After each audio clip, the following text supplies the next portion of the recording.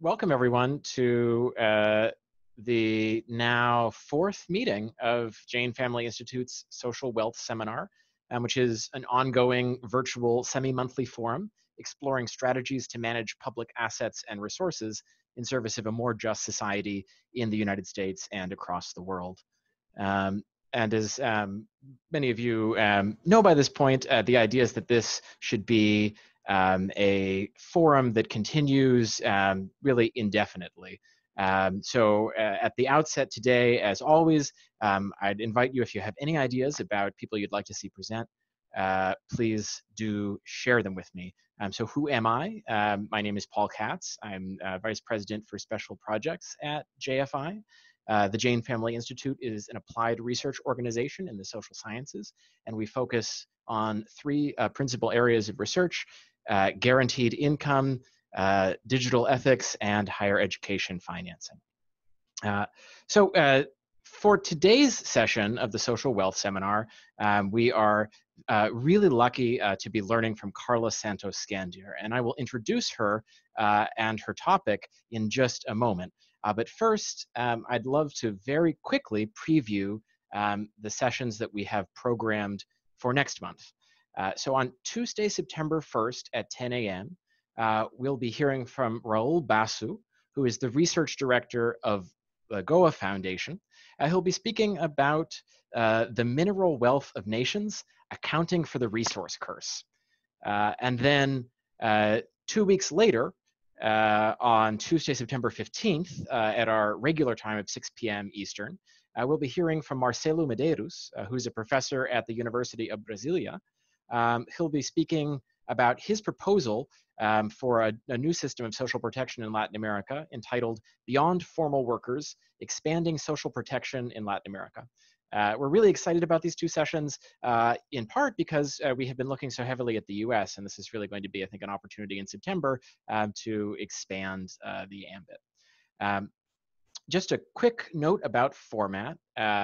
We'll be saving lots of time following Carla's presentation of about 25 or 30 minutes for questions and discussion.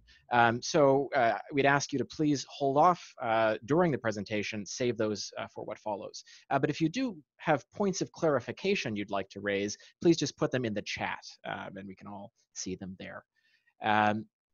I'll also note that we are recording this session and we'll be posting a lightly edited version to our YouTube channel for those who can't make it. So if you'd prefer not to appear, please have your camera off and just type whatever you'd like into the chat rather than asking it out loud.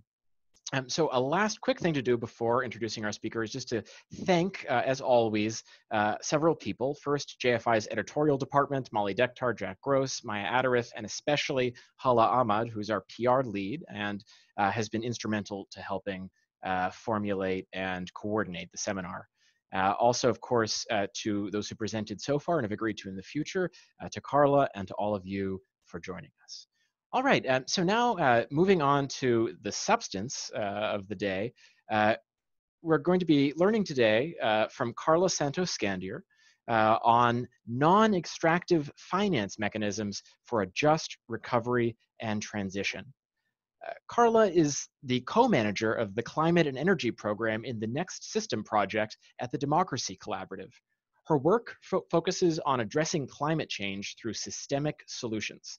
She has a background in international environmental law, climate change, renewable energy, and sustainable development, particularly in developing countries such as Brazil and China. She joined the Democracy Collaborative as a research associate with the Next System project in 2015. She is a Brazilian attorney and holds an LLM in energy law and policy certificate, in energy law and policy and a certificate in climate law from the Vermont Law School.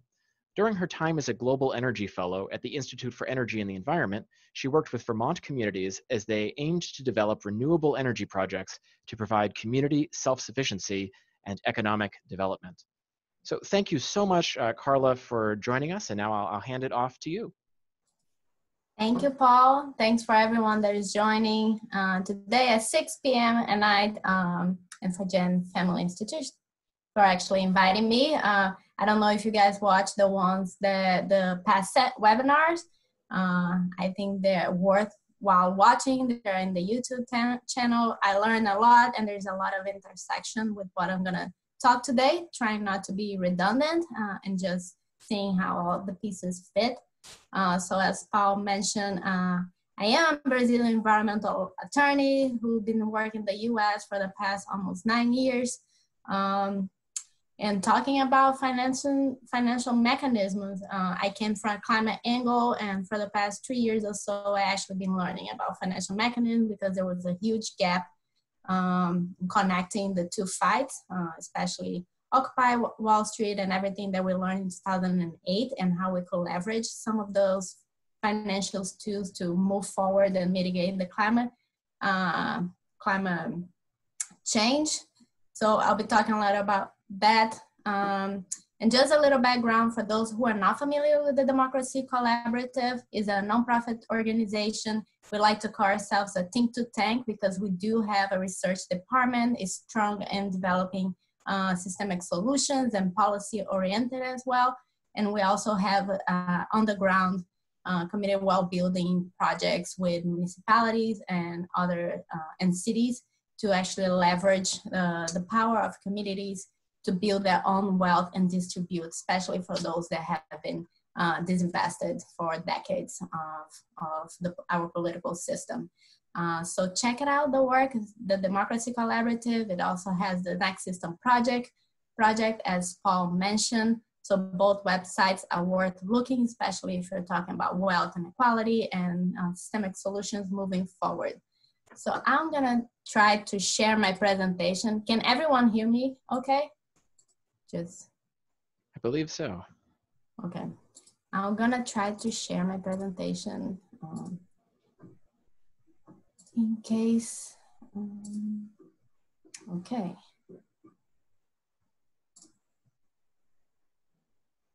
If I do the slideshow, okay, it works.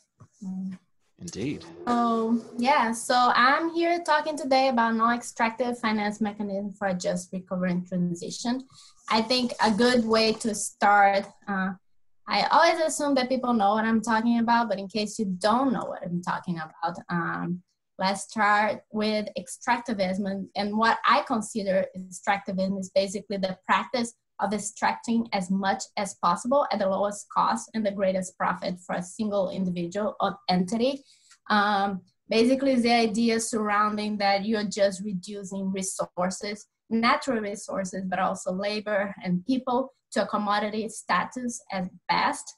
And here I say at best because as I think the current crisis have showed, there are people that don't even fall within the commodity status, like care workers, and they are not even being represented by our financial system and our economy. So there is even an additional layer of that. It's bad to be commodity, but it's even worse in a society as a strong base in financial system as ours to not even be considered a commodity at some times. So I think it's pretty clear the way extractivism works in the energy sector, especially since our energy sector is based on fossil fuels. So it's basically the idea that we are extracting resources and communities and labors and actually externalizing a lot of the costs while single and profit-driven corporations that actually pocketing much of the profits nowadays. So I think you all understand where I'm coming from in the climate space, because this is usually where people mention extractivism in the first place. But the reality is that extractivism materialize in several pieces of our system. And that includes also in our political system, but it's also included in our finance system that for many years have been underserving communities and individuals that are considered just too high to even be offered financial service. And even when they are served under predatory conditions. And this is just basically, the basic idea is like if you're serving a community that is rated a D- just because it's a low income community, usually the loans are gonna make on a high interest rate and short-term loans. And basically most of the time leaving the borrower in a worse condition than when they first came to jump into the service. So this, and I always like to share this cartoon. It's an old cartoon. It's by Tom Toro. It was in the New York Times a while back, but basically this is a representation of our financial system. We are destroying our planet. We are destroying our communities. We are destroying some people's life, but we are creating a lot of value for shareholders. And I don't know about you, but this is not what I think that a human-made system should be designed and work for. So what is the other way? There's actually a non-extractive finance. And here I'm just kind of quoting Corporation Buffalo. If you don't know this organization, it's a grassroots organization that actually provides lending and non-extractive finance lending to individuals and some worker cooperatives. And the idea is that actually nobody owns wealth. Wealth is the invention of society. And for those individuals that actually have extra wealth, they should be lending those to those that don't have wealth so they can create wealth. And you only pay back if there's a surplus and if actually you are producing wealth and able to produce wealth on your own. Otherwise, there is no reason why you should be paying back for something that the other person didn't create in the first place. Non-extractive finance, after I put this title together, usually is referred as regenerative finance as well. And it's just the idea that we need to shift control of capital to communities most affected by injustice and actually socialize, distribute, and repair the financial system that we have today that is discriminatory in many ways and extract the resources so other ones can concentrate wealth in their own pockets. So what are the principles of non-extractive finance? Basically, first, it should be building community wealth. It truly needs to ensure that wealth created through finance are kept largely by society, not financial institutions or single individuals. It needs to empower people. And the idea is that we need to shift control by democratizing money creation and allocation process.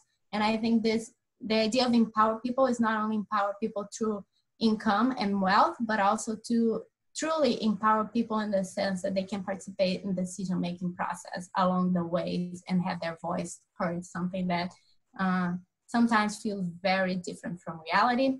We also need to not only build wealth, but socialize the wealth that we already have.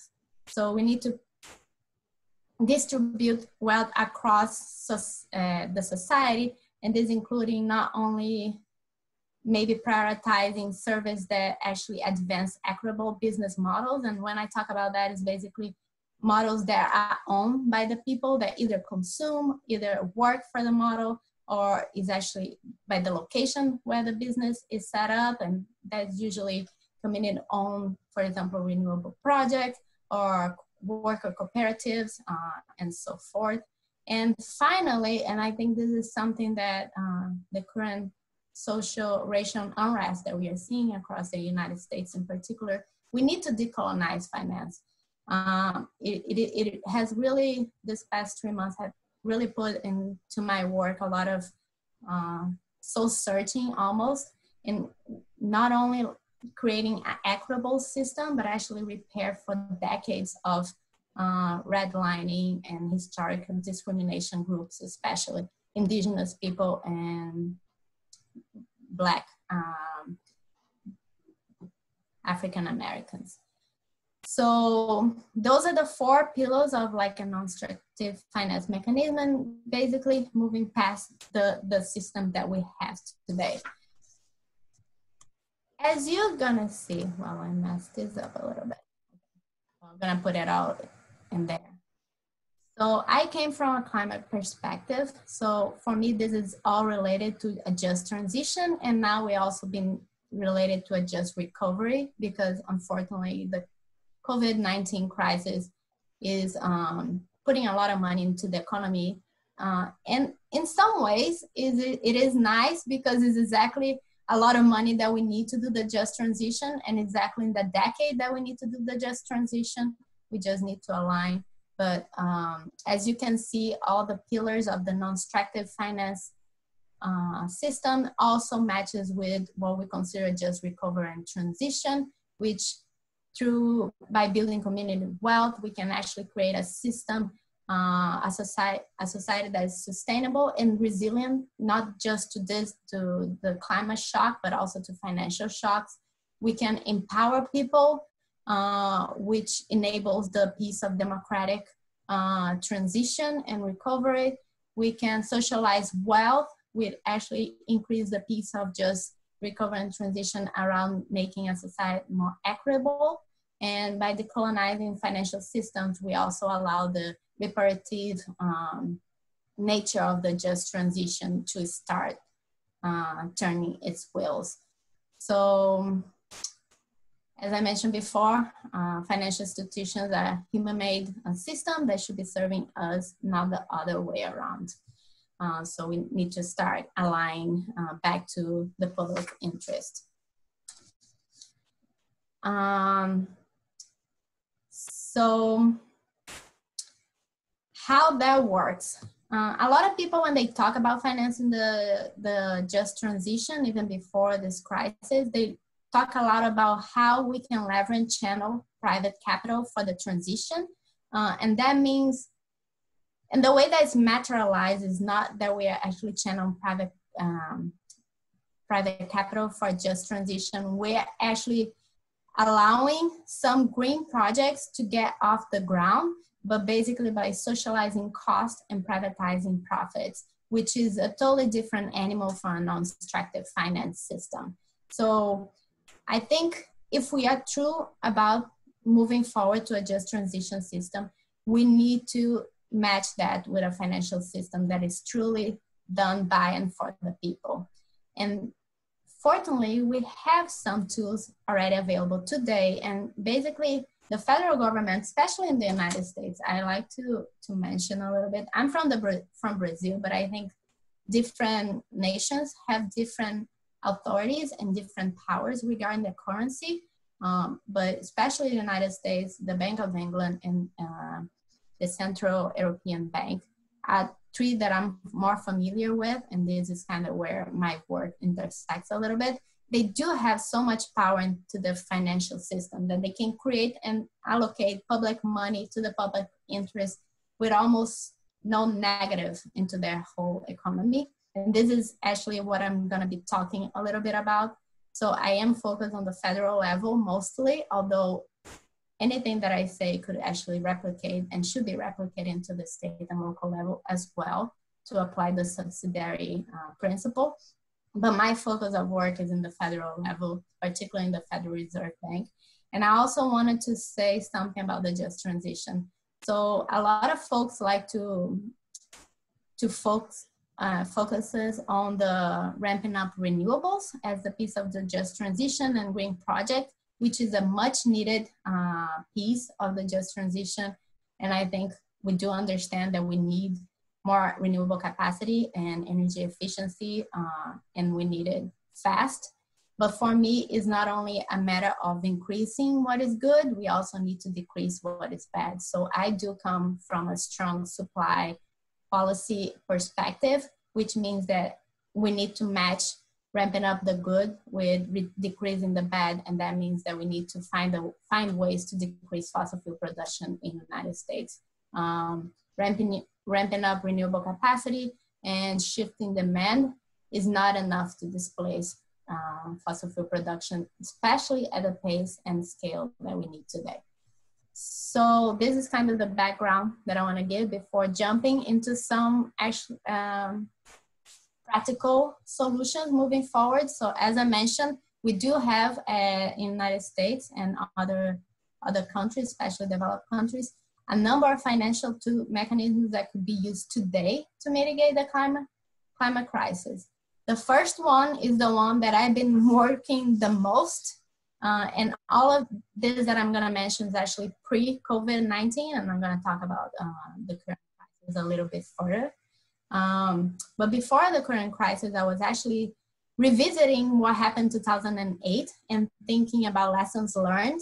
And I don't know if you guys know about quantitative easing, but it's, in a nutshell, is basically the federal power to purchase financial assets by simply debiting its account and crediting the asset holder account.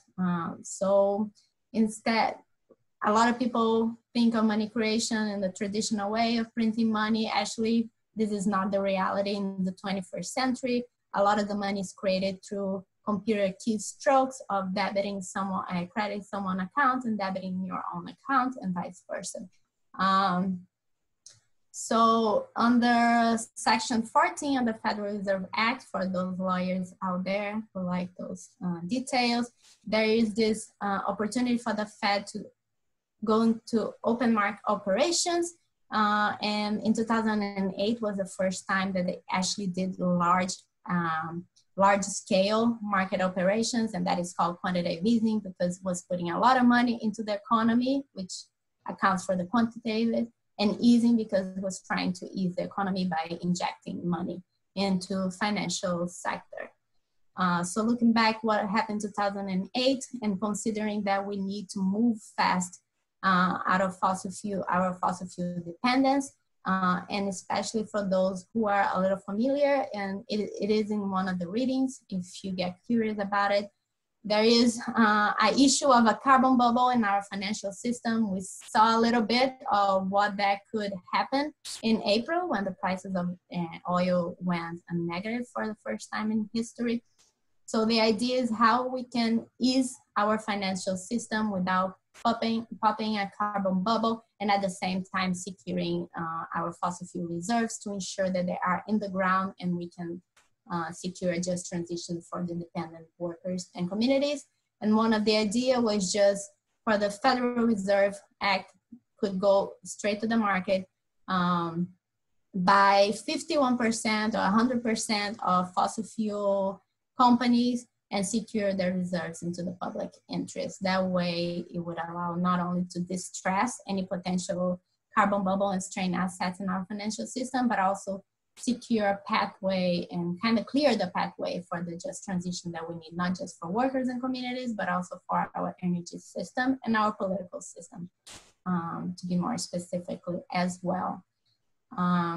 So for those who don't believe that the Fed can create money out of thin air, this is the Fed spreadsheet.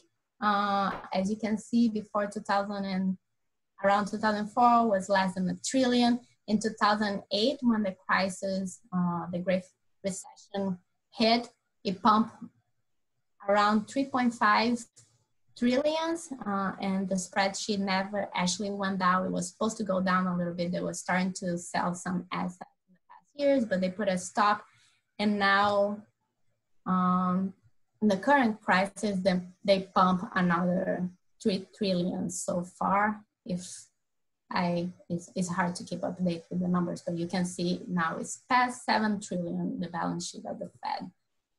So the Fed can create money and can solve some issues creating money as well. So other existing financial mechanisms, there was the emergency lending. As I mentioned, my work was trying to create solutions for strained assets of companies, not only in the political system, but also in the financial system. So the Fed also has emergency lending powers, basically under unusual circumstances like the one we are facing today. The Fed can pump money into distressed fossil companies. Usually it does into financial institutions, but as we saw in 2008, it also went beyond financial institutions. General Motors were one of the companies that benefit from emergency lending following 2008.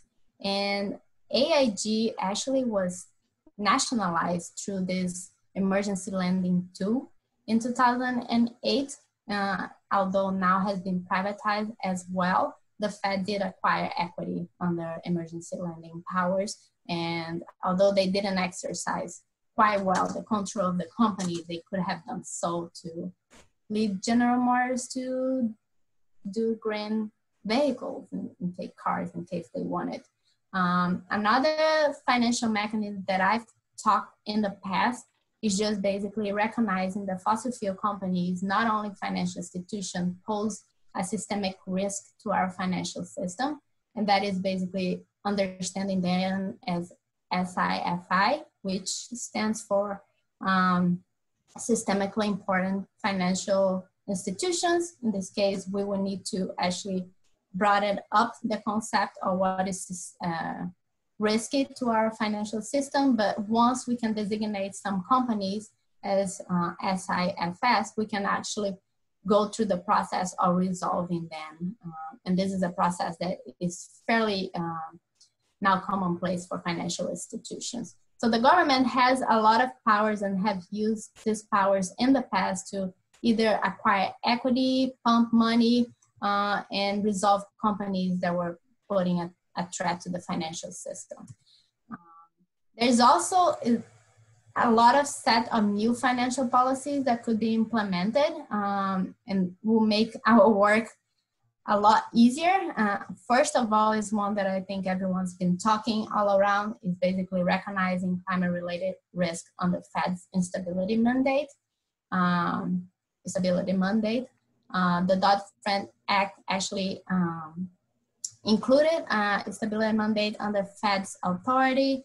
So now, along with price stability and full employment, the Fed is also in charge of ensuring that the system is stable.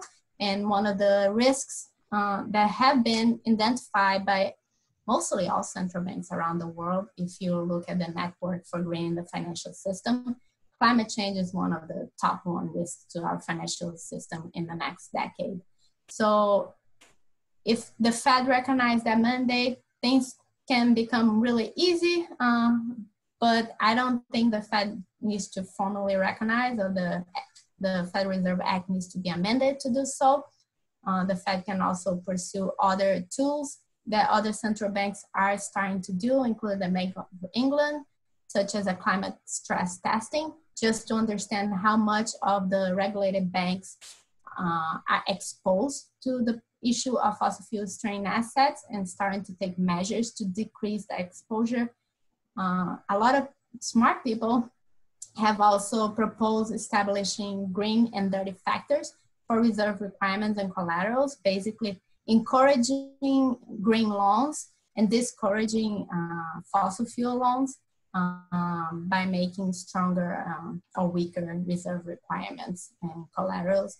There is also a proposal that my colleague at the Democracy Collaborative have been talking about, which is allowing for the federal government to cancel debt related to fossil fuels for rural electric co-ops. And the idea behind that is that a lot of these co-ops attach to long-term contracts and debt to fossil fuel companies that require them to buy almost 90% of coal generation capacity, that have not allowed them to really invest in renewable energy and renewable energy generation. So if the Fed can cancel some of those contracts and debts that are really under the federal entity, mostly through the rural utility service, we can start kind of clearing the path for these rural electric co-ops to actually invest in distributed and renewable energy that are going to benefit not only the planet, but their own communities. And I think if we're going to talk about how fossil fuels are straining our financial system, we need to talk about potentially delisting fossil fuel companies. It's not a crazy idea. Others have proposed this, didn't come from me. But I think if we are true about and we start understanding how much of a threat some fossil fuel companies are putting in our current system, we need to start thinking of ways that we can take them out of financial system. As I mentioned, everything is human-made, so sometimes the sky is the limit, although it doesn't feel that way. Another piece, and I think I'm running out of time, but I'll fly by. So, and I don't like to only talk about mechanisms and policies. I also like to talk about new financial institutions, because I think there's many ways that the public and the federal government can leverage its power to create money and allocate money in a democratic, sustainable, and equitable way. I think there was some conversations in the past in this series about green investment banks or public financial institutions. So this is the idea that democratic green investment bank that's federally owned could have a structure that is democratic, governance, and accountable to communities to actually decide how to invest in just transition projects. And that includes the green investment bank could also have an arm for holding equity and actually managing public equity and investments in enterprises. So if we go to a nationalization route of fossil fuel companies, this investment bank could play a key role in actually being the vehicle which would do so. At the Democracy Collaborative, my colleagues have also developed this idea of a community ownership power administration, which is basically and hopefully building from rural electrification administration, which provided finance and capacity for community-run and renewable power electric utilities. So there's other institutions that we can create that actually leverage more of this public finance power. And I also like to always mention that we need to democratize the Fed. I won't talk much about that, but if you look, basically the Fed is an independent agency, but it's actually owned by the banks that it regulates. So we need to strain Fed's mandate to work into its social mission. We also need to increase transparency, accountability, stakeholder participation, and reduce the role of private banks into the Federal Reserve as well. So those were all proposals before the crisis, and then the crisis hit. And I think one of the things that the crisis showed is how our financial system is actually very extractive.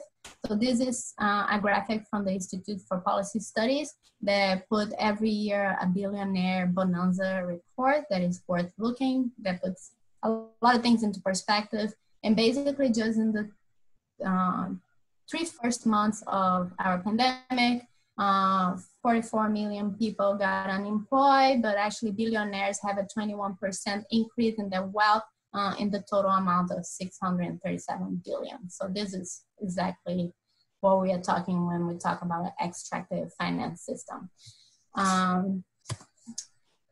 And the fossil fuel industry is not behind. If you haven't been paying attention, they've been lobbying strongly during the COVID relief package, and they were able to lobby as much to change a number of rules in the last minute to take advantage of 4 programs or 4 buckets under the stimulus package. One of the Main Street Lending Program, the Corporate Bond Program, the Paycheck Protection Payment. They also use that to pocket close to $4 billion. And they also were able to include some tax changes that are gonna benefit them for over the 10 years. I can explain a little bit more if people have questions, but I'm just gonna fly by for the interest of time. So as I mentioned that, so this is a graphic from the Energy Policy Tracker that is basically tracking stimulus money and where it's going to in the energy sector. And basically it already pumped in the past months related to COVID, almost $100 billion, and three-fourths of that amount went to support fossil fuel energy, mostly unconditionally.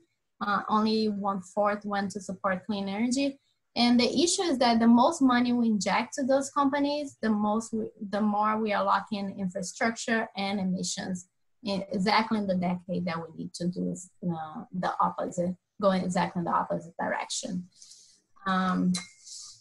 So in the past 3 months, in addition to all the other mechanisms that I talked before, we also been pushing back on what is happening in the stimulus packet of COVID. And one of our main proposals, especially if we're true about nationalizing those companies and take the reserves on our hands to keep in the ground and ensure just transition for workers and community, is to, if there's money coming out, any stimulus funds needs to be based on equity and environmental standards. Polluters are not the ones that should be benefited. This is not a bailout. This is a way for us to secure the control and clear the pathway moving forward, not to just basically to avoid, we don't want to go back to status quo, and I think everyone understands that, not only on an environmental perspective, but also on a social and equity perspective as well. We also need to create a facility to deal with the long-term recovery and transition. This is gonna take years. The transition is gonna take decades, and we are due for a financial facility to deal with all of that. My proposal has always been something along the line on an infrastructure bank or investment bank that is federally owned and democratic organized. Right now, what we have in place is just last minute facilities that the Fed put together. The corporate bond program is actually managed by a facility whose the manager is BlackRock. We have raised a lot of issues in the climate and movement. So it's past time, and I think we could create that facility that we need not only now, but for the years to come to manage all these programs.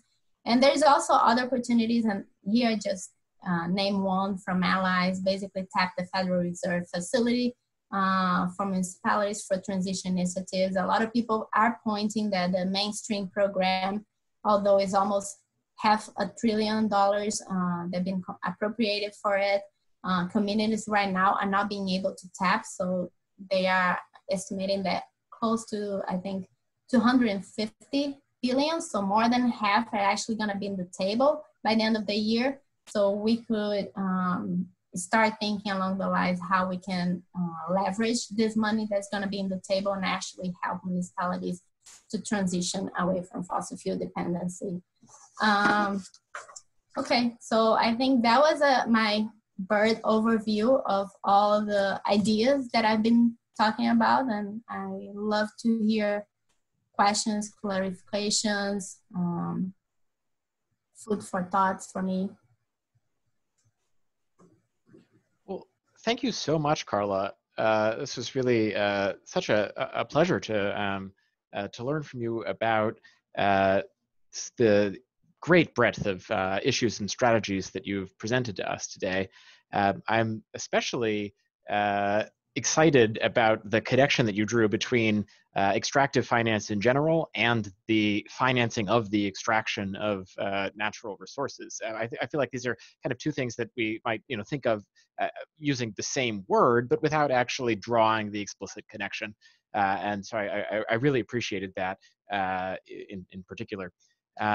So I wonder, sort of as always, it's excellent to kind of give others a chance to ask questions. I have some myself, but I'd love to take just a couple minutes to let, or rather at least a couple seconds to let people gather their thoughts. And if you'd like to ask a question, I'd ask that you please put it in the public chat.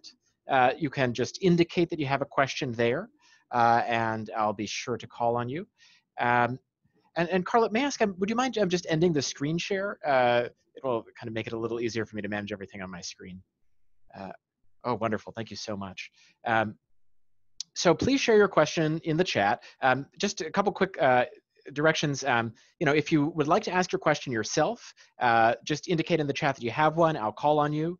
And then you can appear on video if you would like, or without it. But please do introduce yourself and just tell us, in a quick phrase, who you are. Alternatively, if you would prefer not to appear in any capacity, you can just put your question in the chat in full, and I'll read it anonymously from there. Because as a reminder, we are recording this. All right, so just a couple more seconds to see if anyone would like to jump in here at the outset. Otherwise, I will continue to take the floor.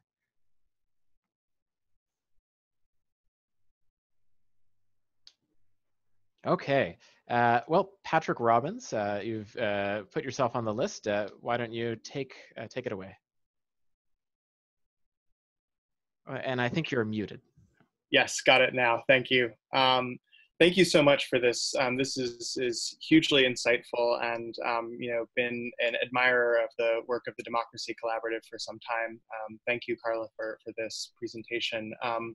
I am the coordinator of the Energy Democracy Alliance in New York and a member of the Public Power Campaign, being organized through the statewide Public Power Coalition. And the proposals for things like a National Investment Administration and everything else, I think have, real obvious and clear significance for the work that we're doing. And I would love to hear some of your thoughts on how some of this work happening at the federal level can translate to both the physical and political infrastructure of the state level, whether there would need to be, like, what kinds of interventions would need to happen, whether it would be filing, new rate structures for utilities that are organized around equity, while we see some of the potential price increases for fossil fuels,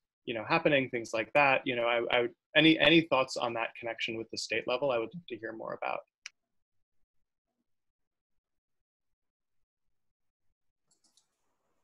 Should I jump to answer? Oh, yes, please, go ahead. Okay. So yeah, there's a lot of design rating that needs to be done. In the past, I was into utility, and if in case you don't know, Johanna Bozua is the co-manager that works, her work. So she will probably make that connection strongly.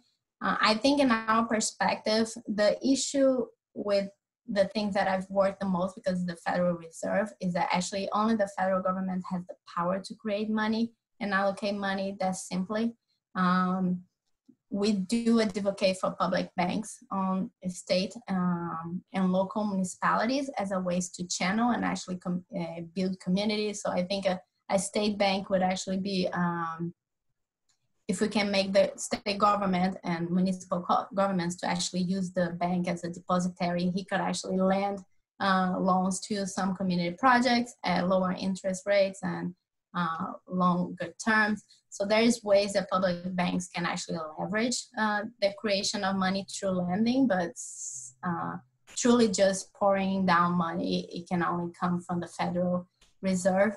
I do think that we are seeing unique opportunities with what is happening, unfortunately, during the COVID crisis. And as I mentioned, a lot of people are actually paying attention to what is happening to the main street in the municipal liquidity facility and how much money is going to be left on the table, simply because communities cannot comply with the rules. It was not designed for communities. So people are trying to fix that and trying to see if there's some CDFIs in local communities or municipal banks, credit unions can start facilitating that project, although it's a little more complicated. So I think for those who read the Green New Deal, we don't talk about one public bank. We talk about a network of public banks. And actually, the piece that I struggle the most is that it's very hard to advocate for a federal-owned public bank, especially if I'm talking about democratic governance, without having models that can exemplify how that works in practice. People don't believe in democratic governments and federal institutions, especially because they don't see that even working in some communities and states. So I think we always advocated for public ownership of utilities and banks and any other institutions that we could ramp up this idea. It needs to come from both sides, top and down. So I think those are my thoughts. If you want to go to the nitty-gritty of rates and other ideas like debt cancellation and how to enable, I would love to connect you to Johanna, who's been doing more of the state and local level energy democracy work than I've been doing. Thank you so much.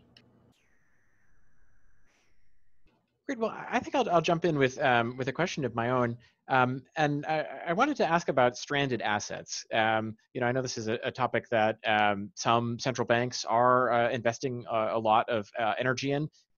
My sense, though I'm certainly not an expert, is that the Fed has not been in the same way. And I was just wondering, are there groups in the United States that are, as far as you know, kind of putting forward a vision for how to deal with stranded assets, and specifically for how to devise like a stranded assets program that would distribute its benefits broadly? Yeah, so the Fed is late in the game, and actually the United States in general, a little late. Everyone understands, but the perspective is first we need to actually push policy that way before we have a strained asset. So it's kind of like the egg and chicken problem. People don't see a problem because we are so far from pushing fossil fuels in that direction. But there is a network, and I think the last time I checked, there was over 40 central banks that were part of that. They already released, I think, 2 major reports just saying that this is a problem is within central banks' mandates to deal head on. And they have really strong policy advice of how to move forward. The only issue that right now is a lot of assessment. And I think we're past the point that assessing is the only solution. So there is a lot of ideas of how to deal with strained assets. I've been in conversations. So the World Future Council, I think in Germany, have been putting some proposals that look very similar to mine proposal, and I've been in connection with them. I think we do different ourselves because different from the debt cancellation of the rural cooperatives to clean the pathway because they are rural, they are owned by their own consumers. So that is a kind of different animal. Some of the proposal is just injecting money into fossil fuel companies so they can actually transition away.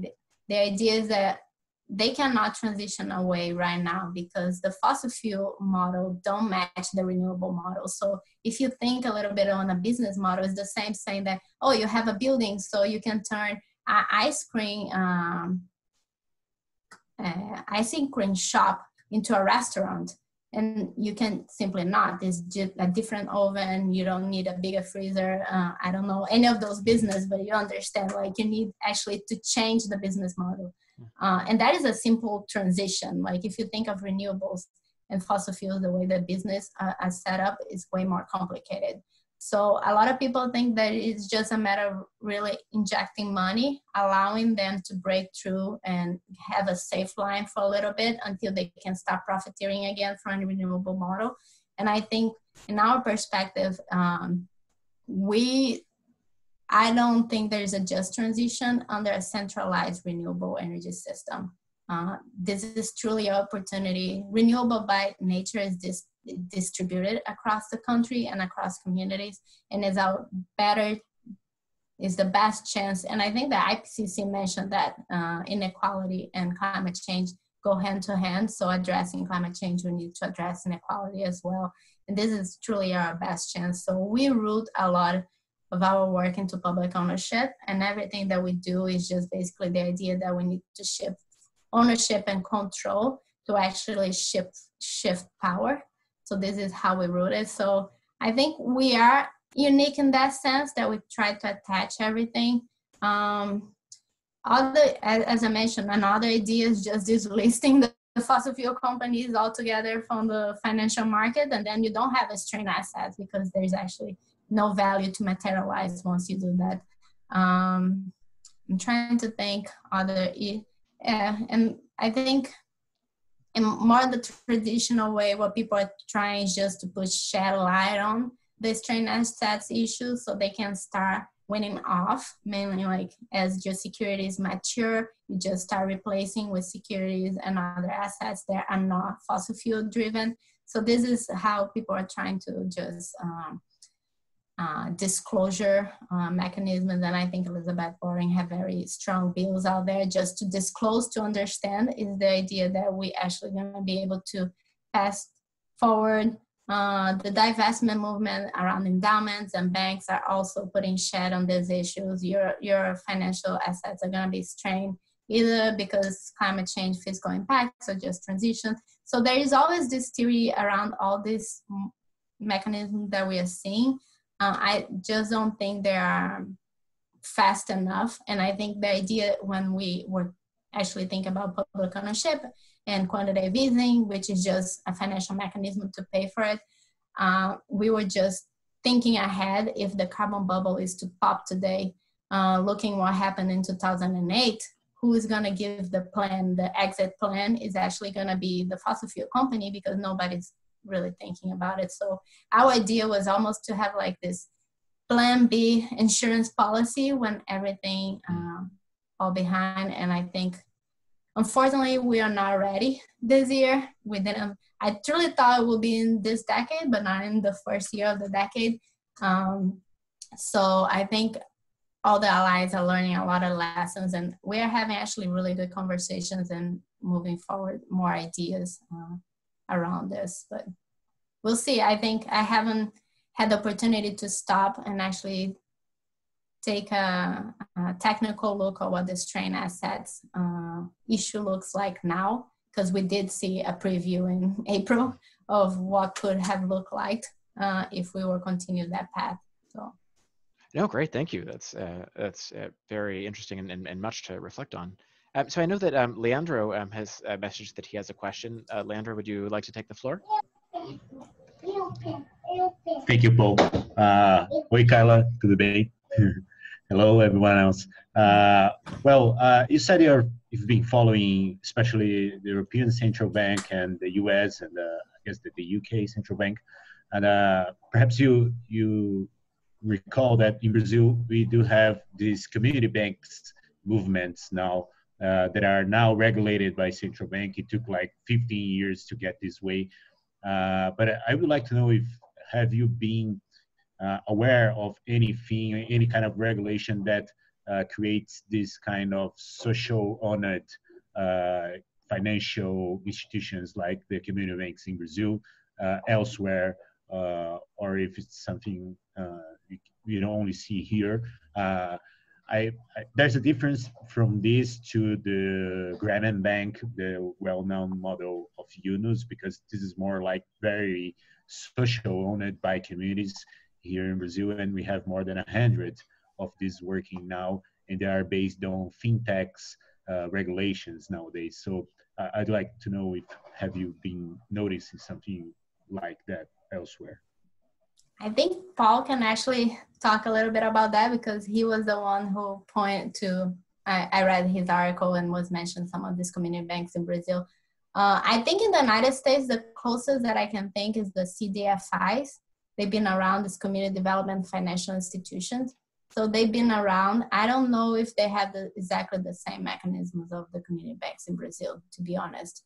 And there are two public banks, state-owned public banks in the United States that will be kind of similar, but one is the North Dakota Public Bank that's been around for more than 100 years, and another one I think was just established like 4 years ago is the Samoa Public Bank. So those are the two that I can think that could be similar, but I would need to understand more of the community banks in Brazil to know if they create the same mechanisms or if they are the same animal. Because we use the same terminology, even in the investment bank, to mean very different things. A lot of people just think as a revolving fund, and other people thinks like me is a money creation and lending facility, but also equity holder. So yeah, I would need to, but I'm gonna look and I can get back to you if I find anything.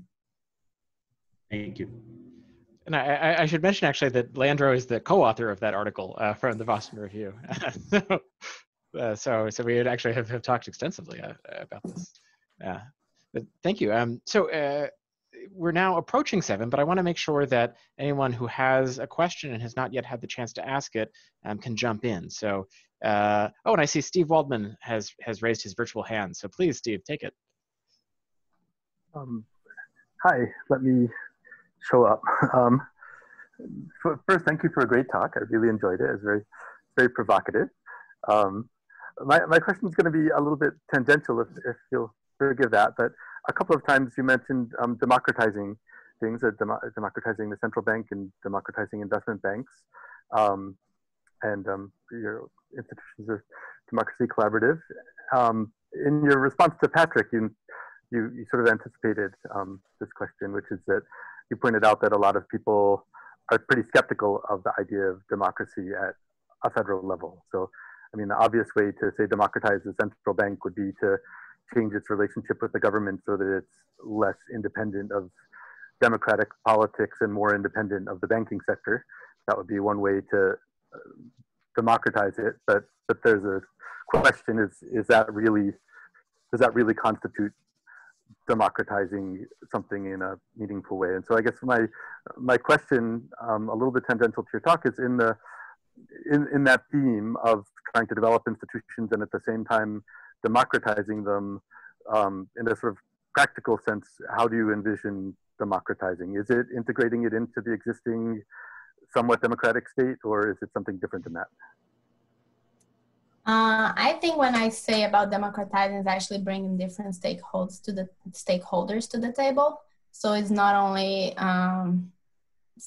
take advantage of the federal machine and the public system that we already have. It's actually creating a new system, and I think that's where we get a lot of pushback because there is no really examples to point to. Although there are some federal-owned investment banks, including the Costa Rica Banco Popular. If people don't know, they should take a look on how it's work. It's actually owned by the people that have their retirement funds in the workers of Costa Rica.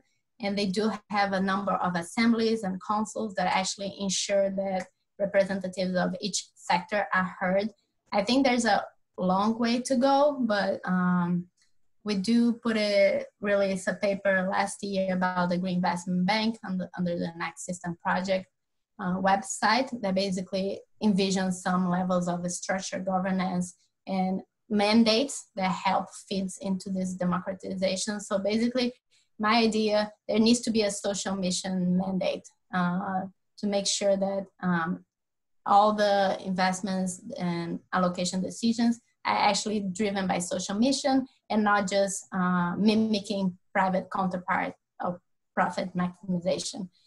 Besides that, there is need to be a structure of transparency, accountability. People need to be able to, if they want, have access to public records and who the bank is investing on, why is investing at what interest rates, what is the decision behind that. And I also think like we can not only rely on the board of directors, we also need to, in the paper we talk about people's assembly, but other people prefer other terminologies, but basically it's ensuring that along the sides with this board of director, animals that have more of the technical structure and actually understand more of the financial system to make financial decisions. There's also this other animal that is holding a stakeholders' interest as a priority, and they need to walk kind of hand in hand and guided by this people's assembly. So it is different structures, and a lot of people don't see it, but there's a lot of examples around the world about like how to make it better. There's no perfect example, but Costa Rica comes really close to being a good model to build from. I think Germany, also the Bank of Germany, used to have some good examples about governance, democratic governance. Even the England Investment Bank, before they got privatized, was actually doing a good job because they had a strong environmental mandate. So there is a long way, it's a different animal from what we are used to, especially in the United States. But as people are mentioned, they are bubbling up on the grassroots level, and there are also examples in the federal, just not yet in the United States that I'm aware of. Okay, great. Well, thank you so much. It's a great talk. Great. Well, I wonder, put out a last call for questions. See if anyone would like to ask one more. Any takers? All right.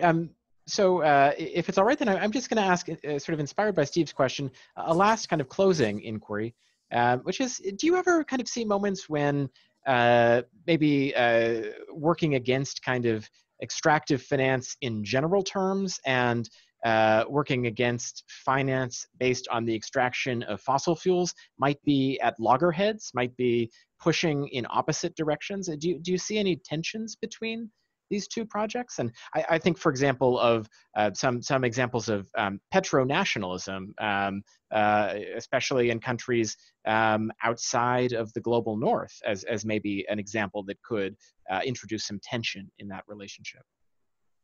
Yeah, then for that, I recommend everyone to watch the next webinar about resource curse, because this is also a thing that we talk when we talk about nationalizing. But in my view, I don't think there's a tension at all, because when I think of an energy transition, I think about a just transition. I don't think we can mitigate climate change without addressing the equitable and reparative problems that we have, racial problems that we have today.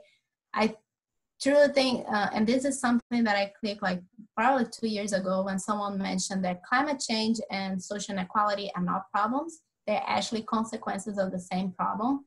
So that kind of flips the coin, because you're not trying to address climate and you're not trying to address social injustice. We are actually trying to address something else, which I think is the our political economy. So I think everything should have those lenses.